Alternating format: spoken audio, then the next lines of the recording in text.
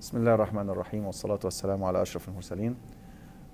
معاكم الدكتور إياد محمد طلبة، أستاذ مشارك بكلية الطب جامعة المنصورة وأستاذ مشارك بكلية الطب جامعة طيبة. إن شاء الله أنا اليوم بإذن الله تعالى سوف أقوم بعمل فيديو بسيط للبراكتيكال اناتومي اوف ذا هارت. قبل ما نبدأ بقدم بخالص الشكر لزميلكم غازي مغربل وحسين كاتب لتضييع وقتهم معانا سايبين مذاكرتهم وسايبين كل شيء، فدعواتكم ليهم بالتوفيق ان شاء الله والسداد. طيب احنا نبدأ في الاول في الهارت، هنتكلم على السيرفيسز والبوردرز اوف ذا هارت. الهارت كونيكال ان شيب، مخروط الشكل، له ايبكس وله بيز وله 5 surfaces. This is called sternocostal surface. This is the diaphragmatic surface. This is the base of the heart. Right surface, left surface. Starting from the apex of the heart, this is the apex of the heart. Its direction is directed downward, forward, and to the left. هسألك في الأوسكي أقول لك دي الأبيكس، point to the apex، وأقول لك الدايركشن. السؤال اللي بعد كده هقول لك الفورميشن، فهتقول لي الفورميشن لو احنا بصينا للأبيكس هنلاقيها معمولة بأنهي فنتريكل؟ بالليفت فنتريكل، يبقى فورميشن ليفت فنتريكل. بعد كده demonstrate its position on yourself، فهتقول لي والله يا دكتور انا باجي على ده الاسترنم، ده الميد لاين، وده الخط اللي اسمه الميد كلافيكولار لاين، يبقى في الليفت فيفث انتركوستال سبيس جاست انسايد الميد كلافيكولار لاين. يبقى ده هتشاور على نفسك كده وتأشر على نفسك وتقول القصه دي. يبقى ده بالنسبه للايبكس. طب نتكلم زيها بالظبط على البيز. لو بصينا للبيز الدايركشن بتاعها دايركتد عكس الايبكس، يبقى upward backward and to the right. دي البيز. البيز معموله مينلي، كل اللي قدامنا ده الليفت اتريوم والجزء البسيط ده من الرايت اتريوم، يبقى formed mainly by the left atrium and small portion by the right atrium.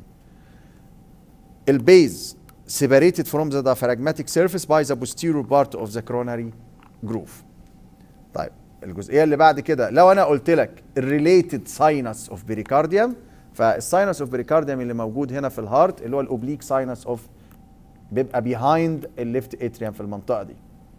طيب كده خلصنا الايبكس والبيز. لو اتكلمنا على الستيرنوكوستال سيرفيس، لو عملت بوينتنج هنا على ده الرايت فنتريكل، والابر بارت اوف الرايت فنتريكل is called infundibulum which gives rise to the pulmonary trunk. ده الليفت فنتريكل، المفروض ان الليفت فنتريكل بيخرج منه الاسندنج اورتا، فالاسندنج اورتا بيبقى behind او posterior to the pulmonary، وبعدين يظهر لي جزء من الاسندنج اورتا اهو. طيب الجروف ده اسمه الكروناري جروف، وده اسمه الكروناري جروف او الاتريو فنتريكولار جروف، بقيته بيبقى ماسكد باي البلمونري والاسندنج اورتا. This group is called anterior interventricular groove. هأشر عليه في الاختبار واقول لك point to the anterior interventricular groove، واقول لك الكونتنت ايه اللي موجود جواه، فهتقول لي الانتيرور انترفنتريكولار ارتري.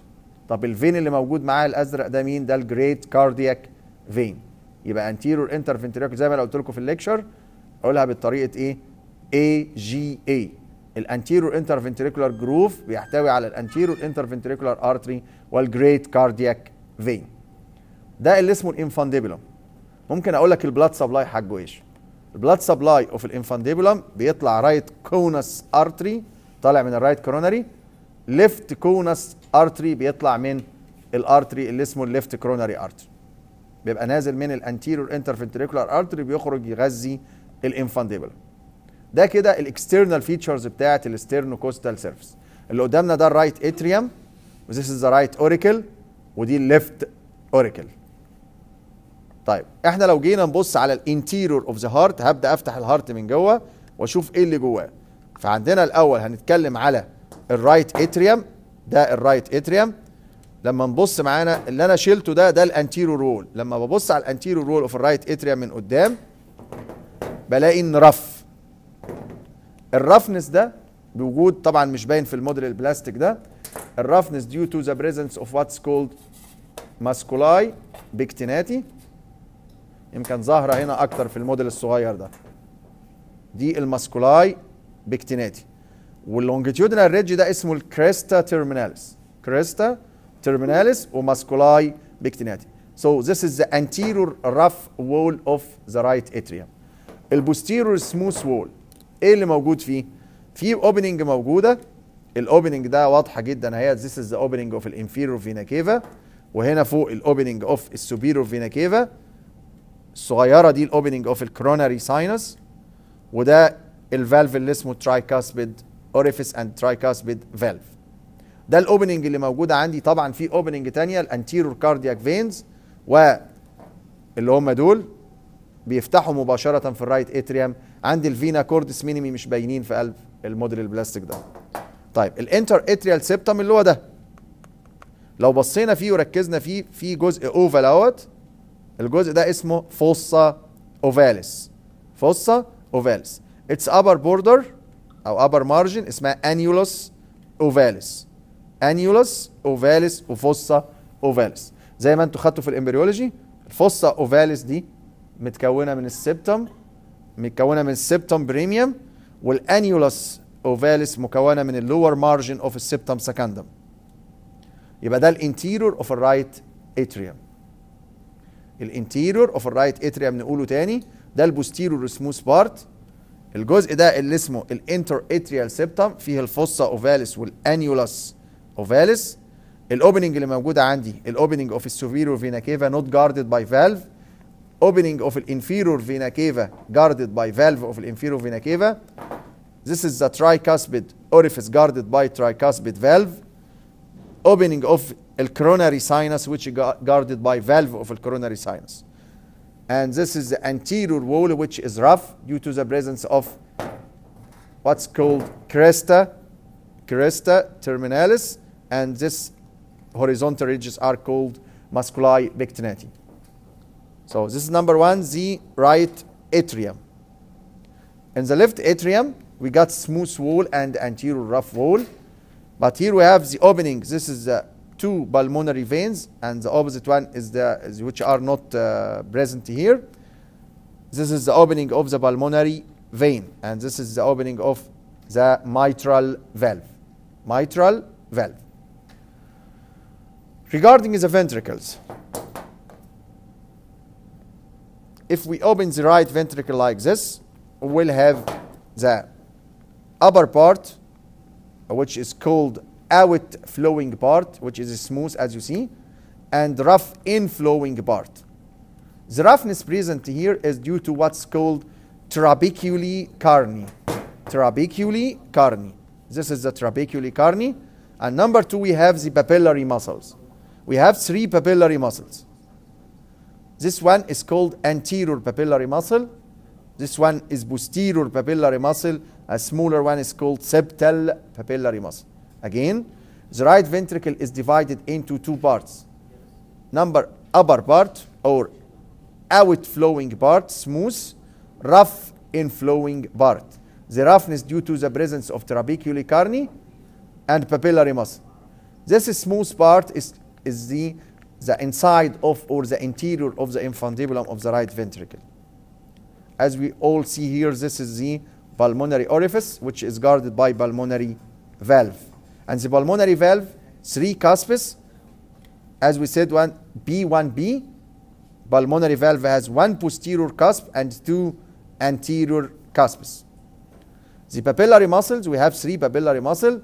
This is the anterior papillary muscle, posterior papillary muscle, septal papillary muscle.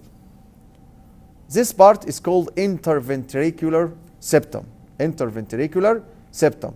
Its upper part is called membranous part and lower part is called muscular part. This is the interior of the left ventricle. It is the same like the right ventricle. We got what's called trabeculae carni. This is trabeculae carni. Papillary muscle, we got only two muscles. This is the anterior papillary muscle and this is the posterior papillary muscle. As we all see here, these strings are called chorda tendini. Chorda tendini, these strings. If we look to the wall of the left ventricle, and this is the wall of the right ventricle, we can demonstrate that the wall of the left ventricle is 3 times thicker than the wall of the right ventricle.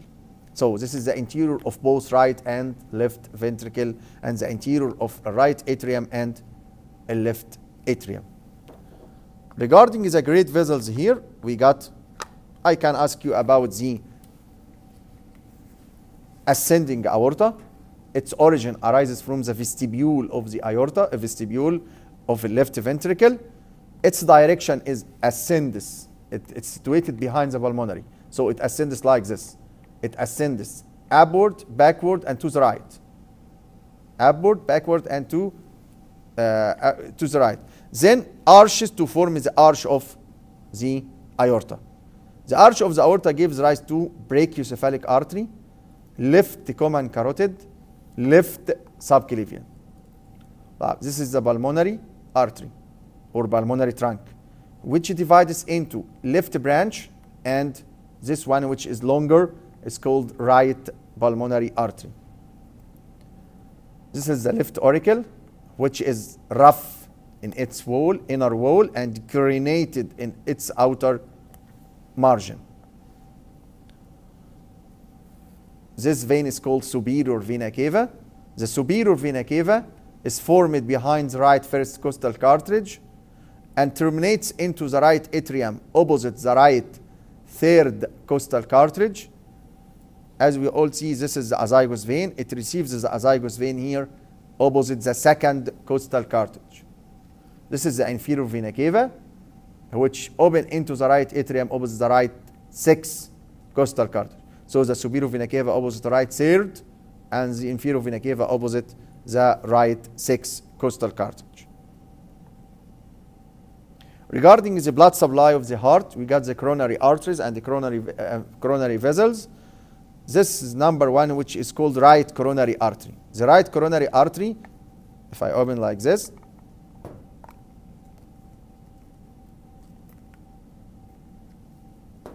this is the right coronary artery, which arises from the anterior aortic sinus. Then it passes to right.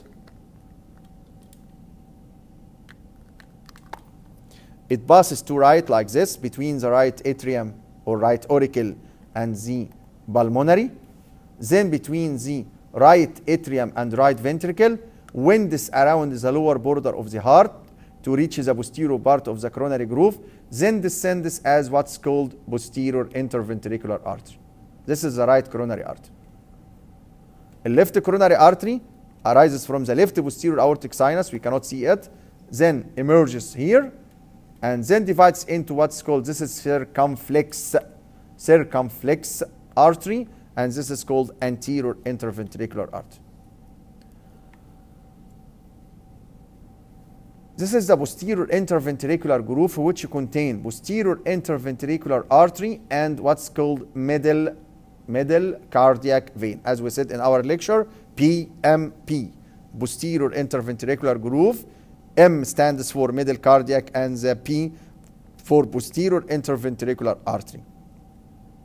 This is the coronary sinus. Coronary sinus. The coronary sinus is a dilated short channel. It receives the following veins. This vein, smaller one, is called small cardiac vein. This one is the middle cardiac vein. This is the posterior vein of a left ventricle. If we start like this, this is a great cardiac vein that terminates into the coronary sinus. So this is the left, this is a great cardiac vein. This is the posterior vein of a left ventricle. This is the middle cardiac vein, and here we got the small cardiac vein. In other models, you may find this one small vein here. It is called oblique vein of a left atrium. Oblique vein of a left atrium. So these are the veins. 2 or 3 or even 4 veins, 3 or 4 veins are called anterior cardiac vein. I can ask you, point to the anterior cardiac vein and ask you about its termination. It opens directly into the right atrium. That's all. Thank you.